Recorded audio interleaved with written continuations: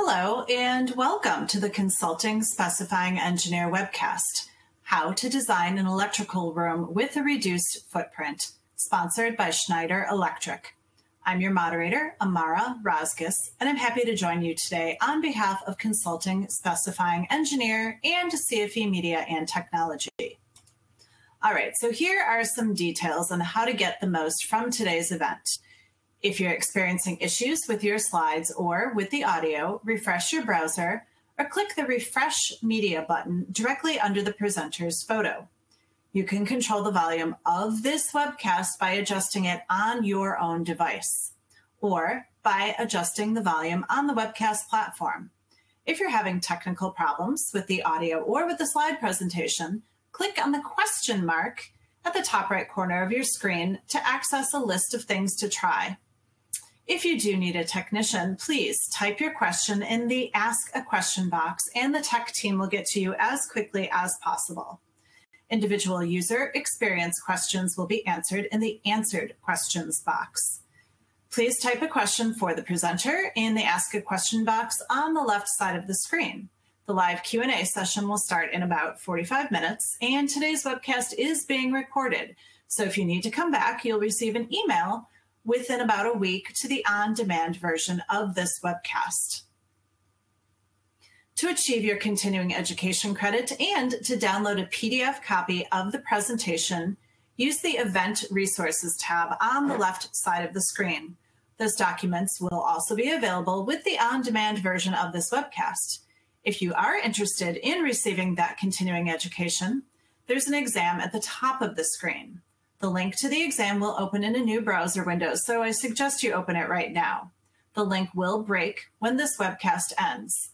You'll also be able to access the link in the on-demand version of this webcast event.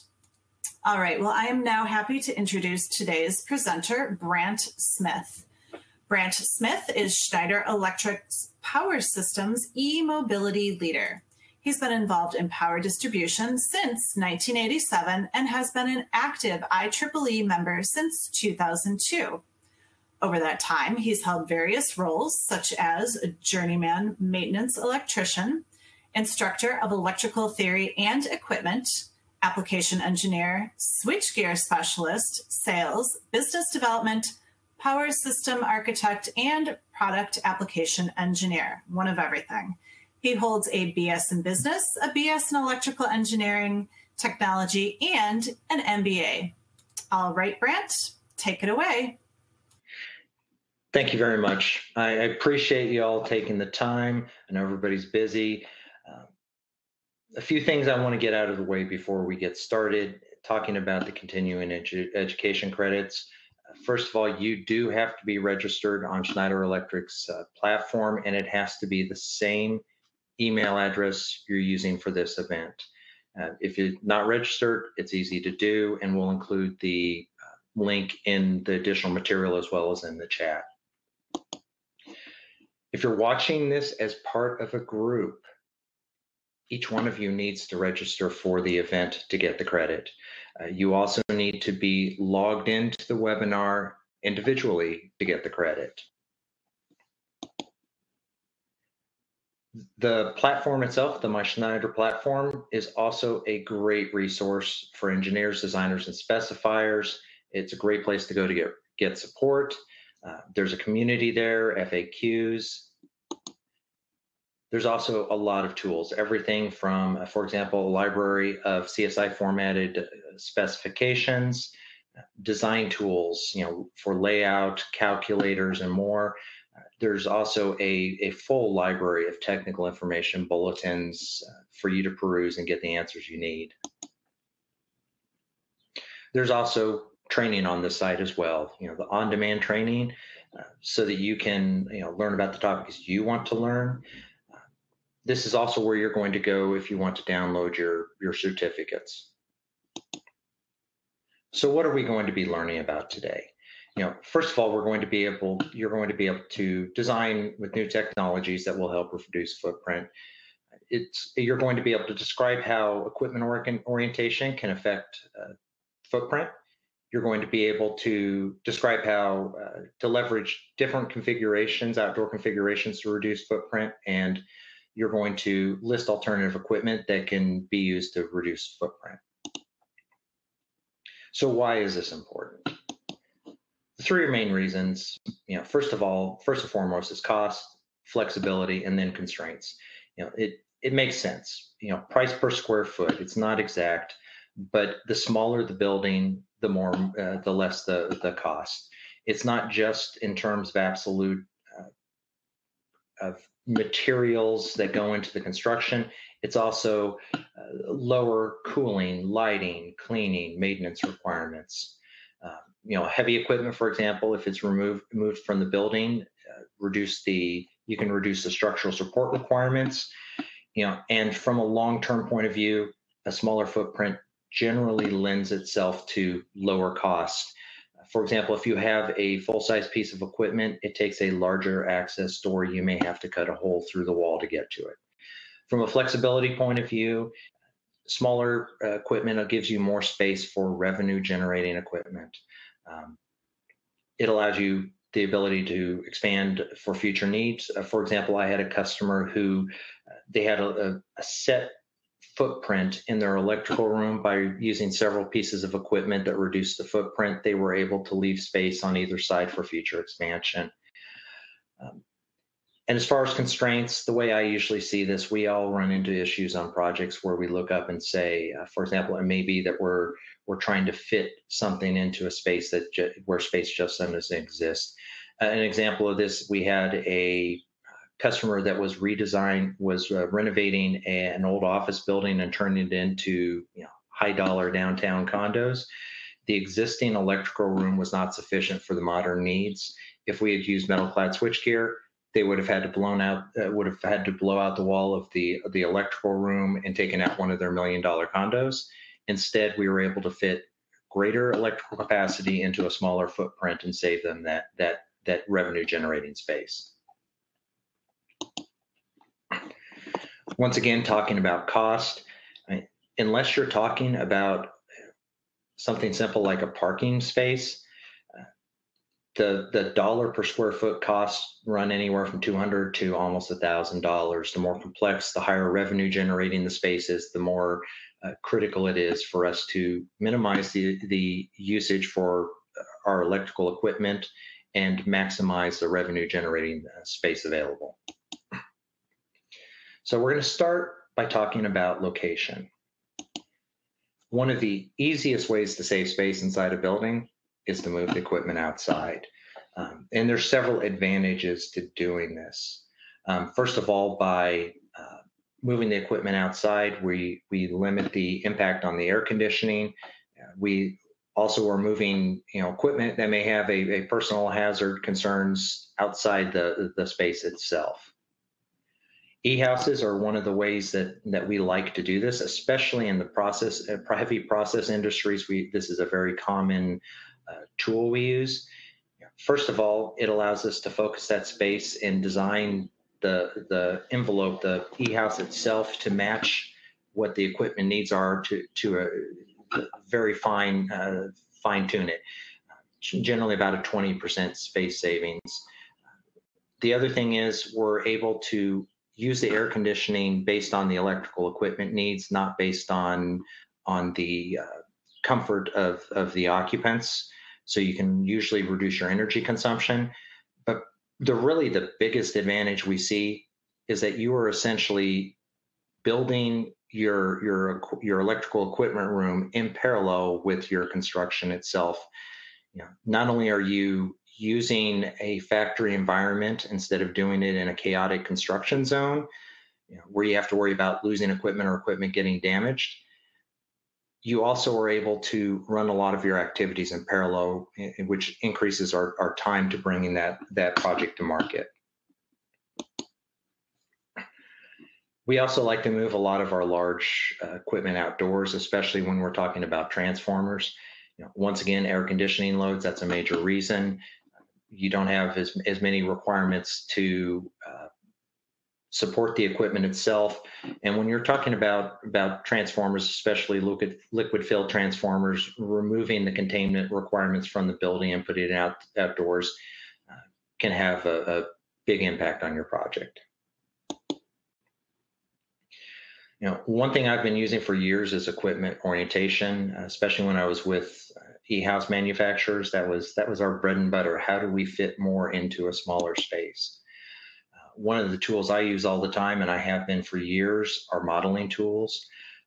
Whether you're talking BIM, CAD, being able to lay out the equipment room and optimize the equipment layout is a huge deal. I know.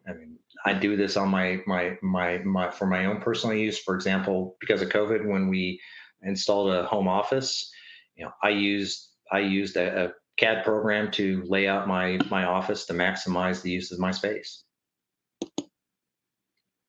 And there's a lot of things we can do when optimizing space. There's a lot of tools in our toolbox. For example, back-to-back equipment, if you have front accessible equipment, removes the need for space behind it. One of the things I've done for years is sharing the working space. If you think about an equipment room, you have working space requirements. You also have code requirements for electrical clearances. Those are not additive. You can share that space. So by intelligently positioning your equipment, you can significantly reduce your equipment layout. Another area I like to use, and once again, this comes from heavily used in the e-house world, is moving the rear access for the equipment outside the building. This does create additional things that you have to consider. For example, you cannot install other equipment outside the building there. You have to be aware of weather when you're actually working on the equipment, but it eliminates the floor space from your building. Front accessible versus rear accessible equipment is another way that we can save space, and it's not a one size fits all solution. Sometimes front accessible is a space saver. At other times, it doesn't help at all. So my recommendation is, when in doubt, reach out to one of us, and we'd be glad to help you evaluate it. When you look at it, front accessible switchgear typically in and of itself has a larger footprint, but the big space savings advantage comes from working space. It comes from your rear accessibility. And by removing that, as you can see off to the far right column, it can have a significant impact on the equipment footprint. Another area we like to look at is, instead of using separate equipment, let's bring it together into a single piece of equipment or an integrated piece of equipment. A motor control center is a perfect example of this. If you look at the right, you see how many individual pieces of equipment, and if you imagine all of that having to be mounted to a wall, the amount of space it would take. And contrast that to the picture on the left of the motor control center, you can see how much savings, sometimes up to a 50%, space savings just by bringing it together. The other advantage is all of that interconnect wiring. This is all bus or internally wired, so it's done in a factory environment, which is generally a higher quality connection. Integrated electrical equipment, it's another way to save space. It's not just that it saves space, and sometimes it can actually save costs, but it's also what it does for the aesthetics of the installation. I want you to think about, see the two pallets in the middle of equipment arriving into a job site. First of all, trying to keep track of it and managing that and installing it correctly can be chaotic. And then you have a wall of electrical equipment. Oftentimes are trying to lift heavy transformers, which at their heart are nothing more than copper and steel, into the overhead to hang from the ceiling. And you contrast that to the picture on the left, where it's one cohesive, attractive installation. A couple examples, and these are from real life. If you look at the top one, and the all of the the stacked transformers and all of the busy layout, and you contrast that to the picture on the right where it's a much cleaner installation. In this case, the material cost was actually there was a minor savings, but the big savings came in the labor hours, where we saved almost 100 hours on that installation. Same situation on the bottom. It's a very chaotic installation, and you contrast that to the nice, clean, integrated equipment where, once again, over 100 labor hours saved on that installation. So just by using integrated electrical equipment, not only are you saving space, there's usually a cost savings when you look at the labor.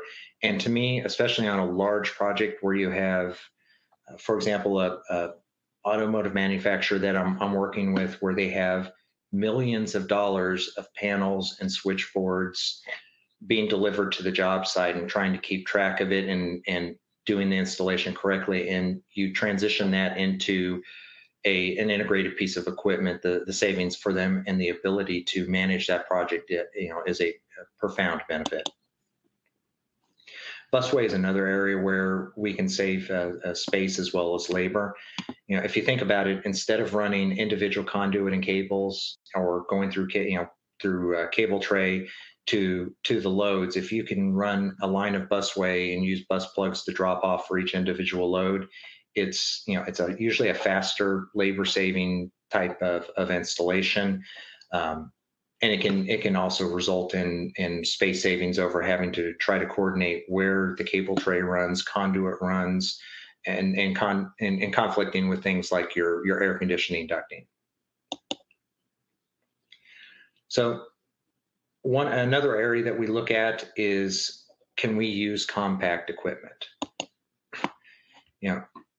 There's a lot of equipment that has a significantly reduced footprint, and I'm going to take a step back here and say, and put a caveat in here. Smaller is not always better. In general, some of these solutions are a significantly better solution over the larger full, for example, gas insulated switchgear over metal clad. However, there are times that you have to take into consideration space for, how the incoming cables are coming in, space for your CTs, your metering, your wireways. I also like to, having been hands-on early in my career, I like to look at it from the point of view of the guy that's going to have to work on the equipment 5 years down the road. I like, I'm a big fan of our small footprint fusible disconnect switches, and it can be a great way to fit additional capacity into a small space. But I also like to think about, the 275-pound electrician whose pinky is as big around as my wrist, and having to fit into a 14.75-inch sheet metal enclosure, trying to work on the equipment, where if the space is available, let's give that guy an extra foot of space to work in. One of my favorite tools that I've been using for years is gas insulated switchgear. It's a great solution at 27 and 35 kV. Since it goes up to 2,500 amps, 40K fault current, this is the solution, especially when you're thinking 35 kV, that is a lot of power that is being put out through that switchgear. There are several main advantages to using gas insulated switchgear over metal clad switchgear. First of all is reduced costs. Gas insulated switchgear is typically more cost effective than metal clad switchgear. It has a significantly smaller footprint. To put this in perspective, at 35 kV, your metal clad switchgear is going to be roughly 4 foot wide by 10 foot deep, single high construction. Your gas insulated switchgear is going to be a quarter of the footprint. Now, I had a application probably 15 years ago where we took a 4-way split E-house, so essentially 4 separate E-houses bolted together design with metal-clad switchgear, and by shifting it to gas-insulated switchgear, we were able to reduce it to a single shippable section. It was a significant cost savings. Probably even more importantly is that the customer was trying to figure out where they were going to put this equipment for their expansion, and it made it much easier to fit it into their facility. Another advantage of gas-insulated switchgear, it's a safer product. The failure points have been engineered out of the switchgear. Over 50% of the failure points in metal-clad switchgear do not exist in gas-insulated switchgear, and it is virtually impossible to have an arc flash. It's touch safe. It's a safer product for our people. And it's also more reliable since most of the critical moving components are not exposed to the environment. So taking just a typical one main breaker, 4 feeder, line up a 35 kV switchgear. If you look at metal-clad switchgear to gas-insulated switchgear, it is roughly 1/4 of the footprint. It is a profound space savings, and while it doesn't fit in every application, when we can use gas-insulated switchgear, it is usually a safer, more reliable, better product at a better price. So lots of advantages for our customers to design around that technology. And I'd love to talk more about it. As you can tell, it's a area that I love, but that's an hour-long topic in and of itself. A similar solution, but at 15 and 5 kV, is solid shielded insulated switchgear, which we're just going to call 2SIS to be brief with it. A similar concept where with gas insulated switchgear, you use SF6 as your dielectric, which allows you to reduce the space between conductors and reduce your footprint. 2SIS uses epoxy to get the same effect. It gives us a significantly smaller piece of equipment. It gives us a safer product because it is touch safe, and just like gas insulated switchgear, virtually every form of arc flash is eliminated. And I will say though, it's not the right application for everything. It goes up to 1200 amps, 25 kA, and 95 kV BIL. That is about 80% of our applications. I see a whole lot of 40 kA switchgear specified that when you actually look at the fault current, it's below 20. But when it fits, it can have be a great product to support our customers. Like I said, it's epoxy insulated, and it has a grounded layer on the outside, so it's incidentally touch safe, and it's very similar to what you get with a medium voltage cable. You have an epoxy, you have an insulation with a shield on the outside. And from a space savings point of view, as you can see, it reduces the footprint by roughly 50%. By the way, this is the product that we used in that application I talked about earlier, where they were going to have to blow out the room in the the wall in the electrical room and take out one of their $1 million condos. This is the product that allowed them to fit into that space. There's also reduced with metal-clad switchgear. This is full metal-clad switchgear. It has a withdrawable circuit breaker. It has all of the insulated bus. It has the compartmentalization. The difference is instead of being 3 foot wide, it's 26-inch wide sections. So it has a pretty significant footprint savings. The other advantage is, at least with our 26-inch wide product, is that it is our next generation switchgear. So all of the new technology and the path forward is in this platform. And when you're looking at, especially with switchboards, using high density metering can be a game changer when it comes to space savings. I want you to think about a switchboard and trying to put a separate meter on each and every one of those feeders, versus being able to put CTs on the individual cables and come into a single meter.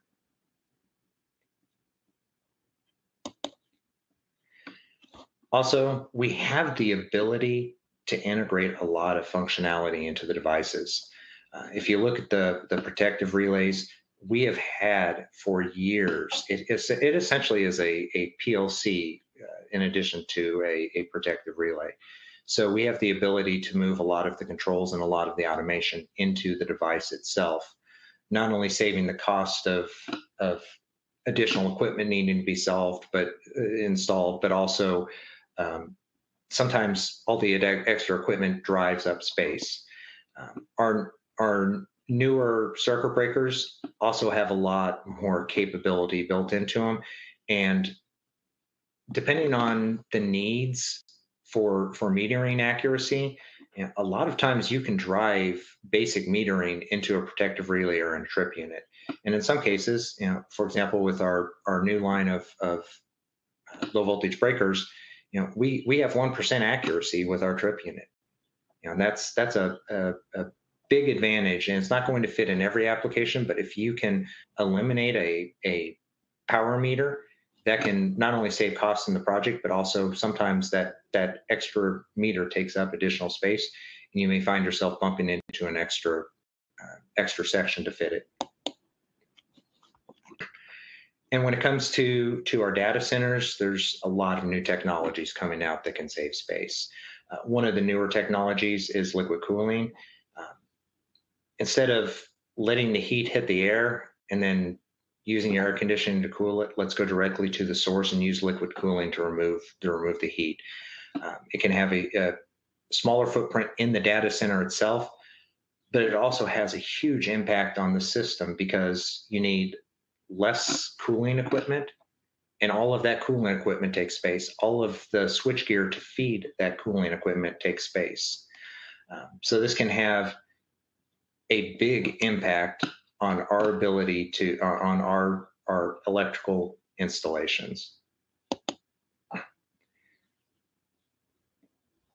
And then we're going to move on, and we kind of lumped it together to architecture, but to me, this is how do we design our system? What are we thinking about, or what are we doing?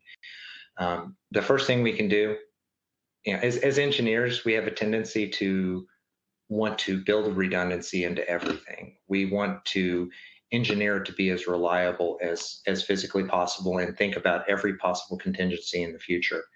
But a lot of times, not only does that add cost, that adds space. And an example of that is oversizing your CPTs. It's looking at things like using smaller breaker frame sizes. I have one customer that they use the maximum breaker frame size, and they want that for every single breaker, and they'll just dial it down. The problem is you've just to get the same number of breakers in that switchboard, you've just significantly increased your footprint. If you also looking at things like top entry versus bottom entry, are you utilizing all of your top and bottom conduit spaces? There's a lot of things that we can do to intelligently design our systems and still design reliable systems, but not add additional sections to make it happen. One of the big things is switchgear versus switchboards versus panel boards. It's a very common thing, especially in industrial applications, to see people try to move up a class in equipment, and there's an impact not only on cost but also on the footprint of the equipment itself. For example, if instead of using metal clad low voltage switchgear, can we take that down to a switchboard? If we can move that down to a switchboard, there is a significant cost savings and a significant space savings as well. And in some cases, you really don't gain much for your electrical system by moving up into the higher rated equipment. Another area to look at, do we really need individually mounted mains? And there's sometimes you have to do that, but if you can eliminate that and just backfeed a main circuit breaker, you can save an entire section just on the main. And with automatic transfer switches, this is another area where we can say, now there are times, this is also an area where we have to think about the system. Are we paralleling with a generator? In that case, a circuit breaker is a better application. There's times that the larger circuit breaker style ATS is the right solution, but there's also times where it really doesn't make a difference, and the smaller contactor is better for the customer in their installation.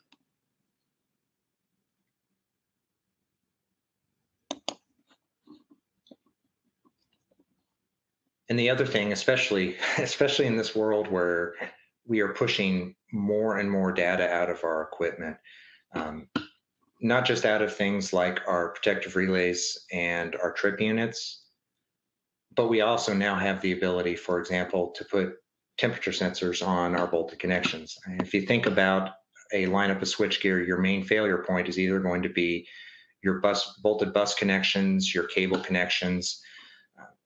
We can put temperature sensors that continuously monitor that 24/7 and watch for temperature rises to warn us of a potential problem before we actually have it. But all those additional devices, integrating all of that equipment, for example, remote operability. If you have to, hardwire a remote operability panel, that all takes space and adds complexity to the system. Where, for example, newer equipment, our newer breakers and our newer trip units have the ability to access that device point to point so that it's secure, but we have the ability to use Bluetooth to access that device and move the operator away from the equipment when he's looking at it without the additional wiring installed.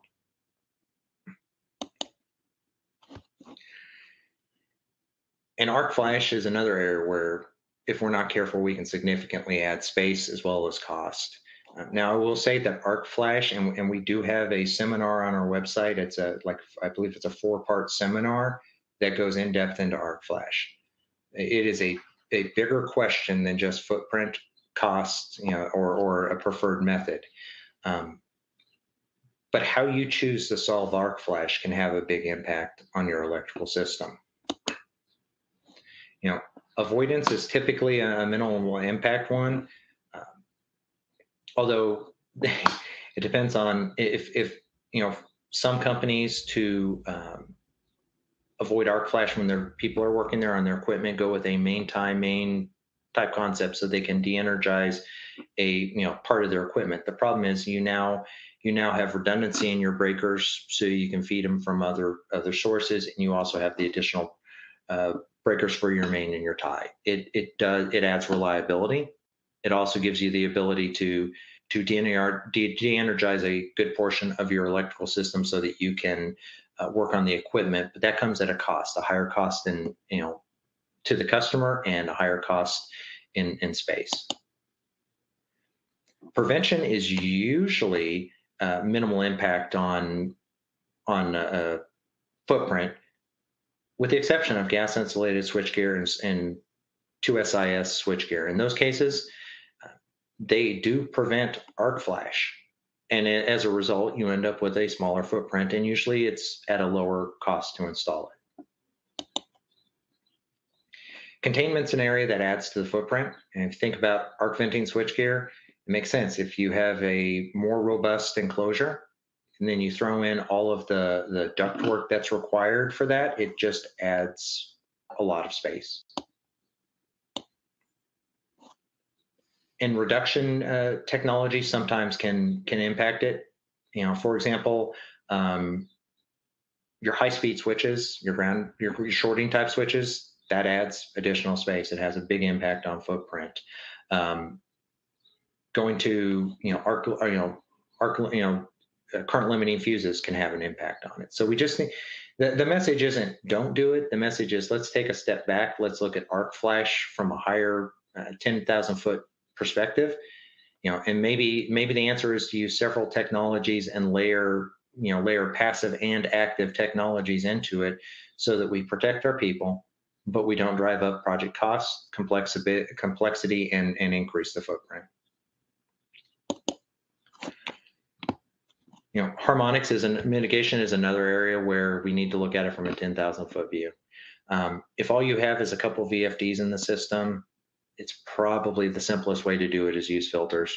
Go to the source, make it easy. But if you have for example, a motor control center full of variable frequency drives, or multiple sources driving it, a lot of times it makes more sense to go to a system-wide harmonic filtration approach. The individual piece of equipment may have a footprint that impact on its own, but it's a lot less than the overall footprint impact of individual filters. Once again, this is a topic that goes well beyond it, and it's a great opportunity to step back and say, how can we design this system better?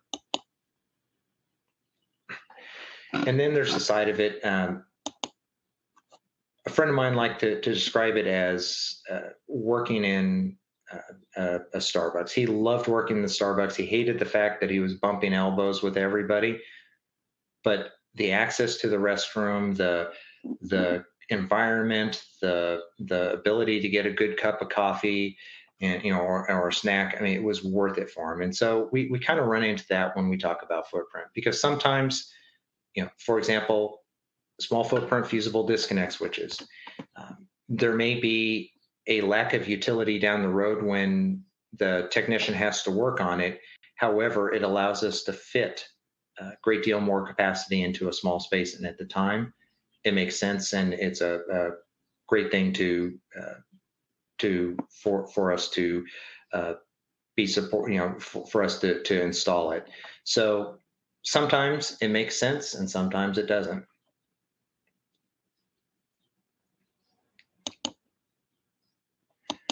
So in summary, what do we want to take away from this? First of all, why is this important? First of all, it's important to reduce footprint because there's a significant cost savings for our customers. So there's a cost savings in maintaining that environment, whether it's air conditioning or actual maintenance itself. There's a cost of the installation and building it. It gives us greater flexibility, and a lot of times a small footprint piece of equipment gives us the ability to work around issues in a site. We're able to, for example, when I was talking about the gas insulated switchgear application, instead of a 200 foot by 25 foot by 50 foot wide 4 split building, we were able to move it down to a 70 by 20 22 foot wide single shippable building. And especially since with like e-houses, it's price per square foot, there was a cost savings, but the big advantage was they didn't know where they were going to put this equipment on their site. They didn't have space. The moving the equipment out, we do that all the time with NEMA 3R equipment, but we can also get creative. We can use an e-house and move equipment that wouldn't traditionally be moved out of and move the entire electrical room outside of the building. There's a lot we can do with orientation, and I know we have a lot of people on our staff that this is one of the things we do all the time with our consultants. Is we sit down, we talk about the equipment, we talk about specifications, but we also look the equipment orientation and the layout and figure out how we can do it more efficiently. We help our customers with that. The use of compact equipment, in most cases it makes sense. In some cases, it may not. We need to look at it, but that can be not just a cost savings, but also a huge footprint savings. And then not over engineering our systems. If we use a switchboard instead of switchgear when appropriate, if we don't oversize our circuit breakers, we can put ourselves put our customers in a better position.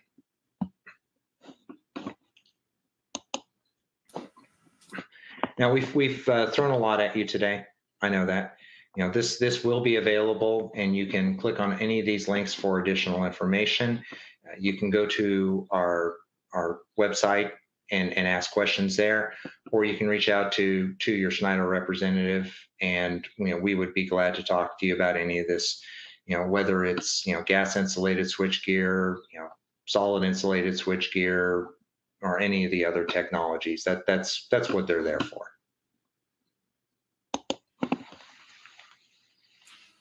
All right. Well, this is where I help out, Brant. Thank you so much. That was a ton of information. I do appreciate it. And now Brant will answer questions from the audience. Please type your question into the Ask a Question box on your screen, and we will get to as many questions as time allows.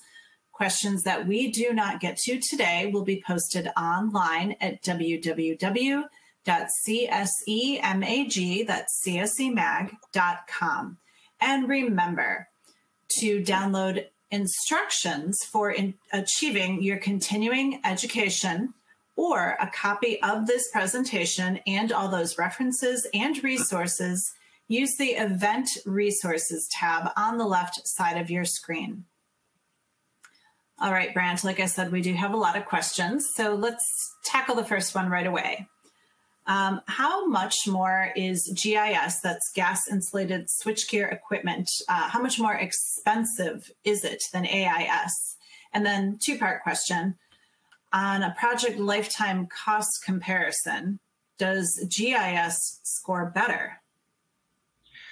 And actually, the gas insulated switchgear, especially at 35 kV, typically costs less. Even at 27 kV, it's very attractive. Most people's 27 kV switchgear is based on 35 kV class switchgear. So the cost itself for the equipment, it just, it's a better cost. There's other advantages of it as well, beyond the safety, the reliability, and the footprint. I know in these crazy supply chain days that we're dealing with right now, I've never seen the likes of this before. This is insane. We can get gas insulated switchgear delivered far quicker than we can metal clad switchgear. Now, what was the second part of the question?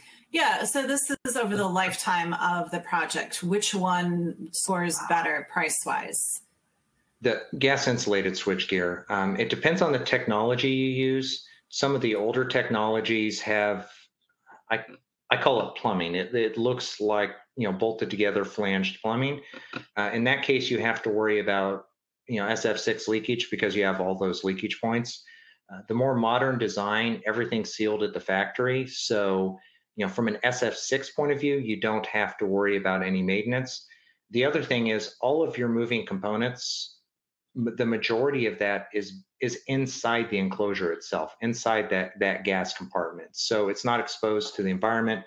It's lubricated for life, vibration proof fasteners. It's designed so that you don't maintain it. Now, I know some people like to say it's maintenance free. That's not entirely true. And there are things you have to do. You have to look at it on a periodic basis, make sure that structurally it's fine, make sure that somebody hasn't run a forklift into it. And by the way, I've seen somebody run forklift into switchgear. You have to, it's not a bad thing to examine the mechanism on a periodic basis, but it's significantly less than metal clad switchgear. And the other thing is there's just fewer failure points with it. So from a fixing something that's not working point of view, it just costs less. All right, awesome. Thank you very much, Brant. This next question. So we're talking about the industry as a whole, and then if you could narrow it down to what Schneider Electric is doing, what are you doing to replace SF6 gas with environmentally friendly solutions? So start with the industry and then narrow it down specifically to Schneider Electric. As an industry and as Schneider Electric, we are moving away from SF6. Having said that, this is a challenge because SF6 is a unique gas that has, it does things for your electrical system that are very hard to repeat with anything else. Now, having said that, we are in the process of, and it's not here today, but it's coming over the next few years of gas-free switchgear. And everybody in the industry is moving that way as well.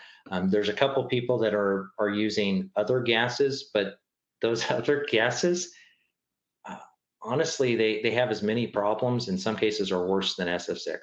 SF6, it may be a greenhouse gas, but it's the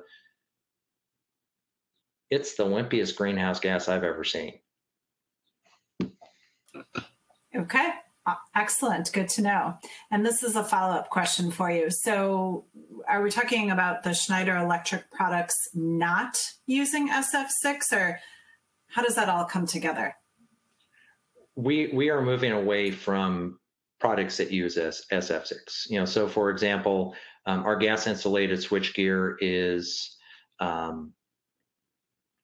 we have a design, we're testing it. It's first being applied in Europe, and then it's going to come into the United States, where we can accomplish the similar footprint, similar advantages, but without having SF6 gas. It takes time to get there. Okay.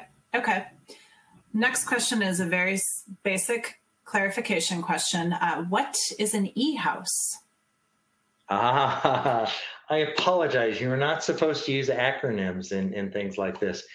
An e-house is a prefabricated metal building. It's usually built in a factory, and most of the time, all of the electrical equipment that is going to go into the e-house itself are installed in the e-house. They're tested. The interconnect wiring is done. So I would love to say that it's plug and play, but I mean, it's a little more complicated than that. But the idea is it's shipped to the site, it's set in place, you run your incoming and outgoing cables, do your final test, and your installation's done. Okay, got it. So let's talk about labor, floor space, all that kind of stuff. What's the savings there? From a floor space point of view, what you really get is an e-house is usually highly optimized for the equipment that's going in it. For example, if you have, medium voltage switchgear direct connected to medium voltage motor control, instead of going off frontal aligned, usually you go off rear aligned, and then that allows us to put other equipment across from the motor control and really shrink that footprint down. So from a footprint point of view, I can usually save quite a bit on using an e-house. The biggest advantages with an e-house, and once again, this is not an e-house conversation here entirely, but with an e-house, first of all, you usually have tax advantages because it has different depreciation than site-built, stick-built buildings. The other thing is, when you set it on site and you've done all of that labor, instead of doing equipment installation in a muddy, chaotic construction site, you're now doing that in a controlled factory manner. The equipment is checked in and checked out. There's quality control, and it's installed by people that are experts at that equipment. Not all electrical contractors, for example, are experienced installing metal clad switchgear, where the people doing it at the house are going to be. All right, thanks for that explanation. The next question for you: can you give an example of when front accessible equipment would take up more space than rear accessible equipment? Oh, absolutely. If you are going to have, if for example, you're able to push the rear accessible equipment up against the wall and you have rear access panels, you're going to use less space. The front accessible switchgear in and of itself has a larger footprint. So the time it makes sense to use it is when you can push it up against the wall and gain that rear access space otherwise. But if you're going to put it in the middle of a room, you might as well use rear accessible. If you're going to have rear access to it, you should just use rear accessible. Okay. So this is kind of a follow-up question. What are some best practices or tips for finding the delicate balance between a small footprint and a comfortable working environment? It depends on the equipment itself. If you know, I like using the fusible disconnect switches because we can really fit a lot of capacity into a very small footprint, but that is not a comfortable to maintain footprint. Now, let's face it, you're not going to be going into that equipment on a regular basis. This is an occasional thing, but still, having I use the example of, the site electrician. It's not usually, it's not usually somebody that can fit into a something that's just barely over a foot wide to work on it. Let's go with a double wide section. That is a significantly easier piece of equipment to work on. When you look at things like gas insulated switchgear or solid insulated switchgear, you don't have that problem. Especially if it's bottom entry, all of your access is from the front. Anything that like a trip coil that's going to need to be replaced is easily accessible on the front behind the front cover. The cable connections are convenient and at the front, and it's the type of connection we use in pad mount switchgear. So it's all, it doesn't lose you anything to use that compact footprint. It's not, you don't lose any comfort on it long term. Right. Okay, makes sense. Thank you. Next question, kind of sort of related. Recommendations or suggestions when designing electrical closets? Depends on the closet, how much space and what you're trying to fit in there. When possible, especially if we're trying to put a lot of equipment up against the wall, I like using integrated designs or our IPACs because or IPC2, because it puts everything in a nice tight package. It eliminates that chaos of nothing but a wall of panels and unistrut, and it usually saves space and installation costs as well. But that also depends on what that space looks like and where you're going to put the equipment. Right. Yeah, I think it depends is probably the best answer for most of these. And a lot quicker than what I said. Yeah. All right. Next question for you. Does the integrated power distribution assembly allow for modifications and equipment size increases? It's a very flexible platform. Usually, we very commonly see it with a 40-volt switchboard, a transformer, and a panel board, and that's a pretty common configuration. But we also have the ability to integrate lighting controls, HVAC controls, and it's very flexible. It is possible that it might take up more space, but in most cases, because of how you're putting it together, it's just a significantly it's a significantly cleaner installation and usually takes up less space. What I like to say is you have to evaluate. You have to look at it from a 10,000-foot view and see what's going to actually be on an individual case. There's very few times that it's a definitive, it will take less space than this. Sure. Okay, so let's talk about technologies adding complexity.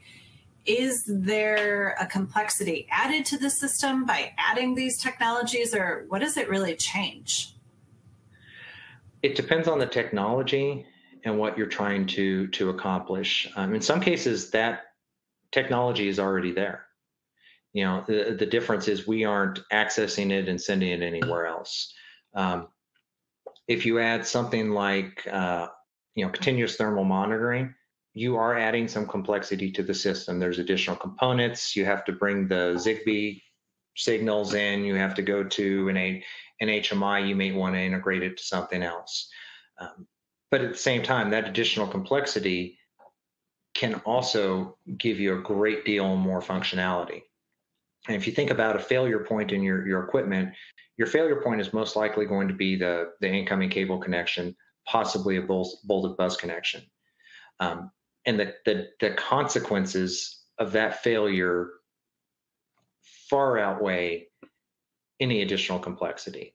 Now, having said that, we all like the shiny object, and I know people try to push it in. In reality, I like to go with the simplest solution we can, because at the end of the day, the simplest solution is usually the most reliable.